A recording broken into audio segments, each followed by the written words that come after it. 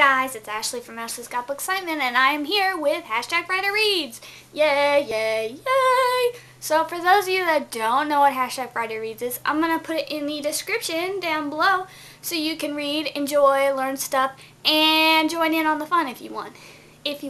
I recommend that you do, but I don't want to pressure you or anything.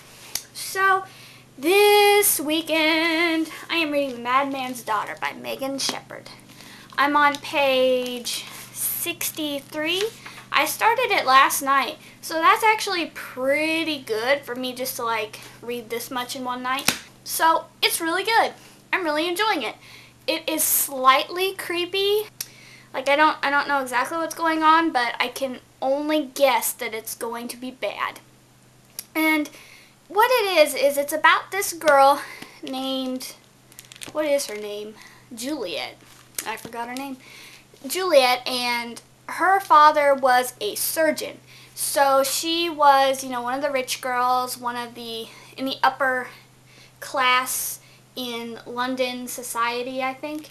And then one day her father encounters a scandal, and he leaves the family. Something happens to him, they don't know what, but one day he just up and disappears.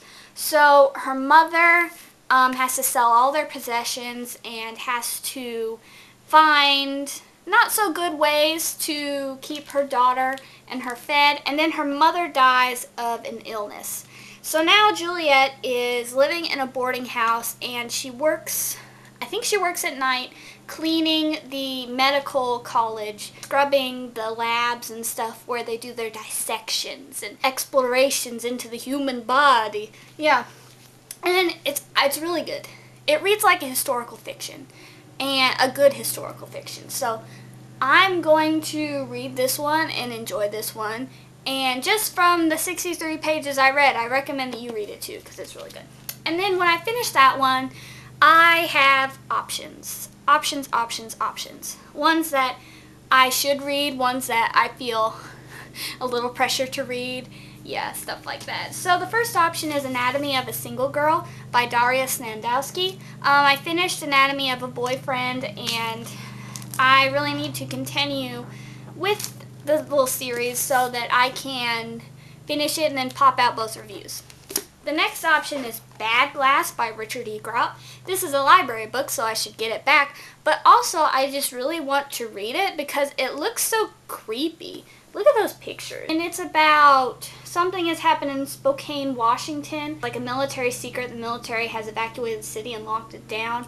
But there are disturbing rumors seeping out about people, sudden disappearances, human bodies fused with inanimate objects. And so this journalist, no, he's a photographer, he decides to go into the quarantine city to find this big story, and he comes across more than he expects. And I think he's in danger.